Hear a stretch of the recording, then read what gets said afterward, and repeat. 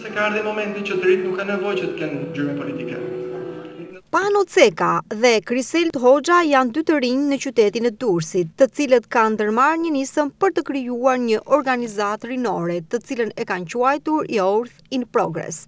Misioni i kësaj organizate është që të mbledhë të gjithë të rinjtë e talentuar të qytetit bashk. Dhe, kur më mirë se në këto momente festive, por dhe të vështira për qytetin, pas tërmetit, të rinjtë do të mblidheshin për të shfaqur talentet e tyre.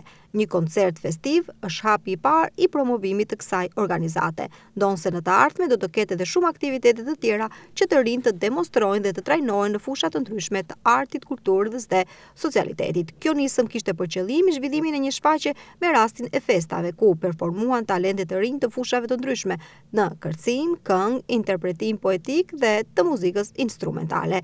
Të gjithë ata që do të marrin pjesë në shfaqje, të cilat startuan mbrëmjen e djeshme, do të dhurojnë një libër ose një lodër që do t'i shkojnë fëmijëve të prekur nga tërmeti. Ky aktivitet mund të quhet një koncert që mblodhi bashkë të gjithë të rinjtë për pasion dhe me kosto zero.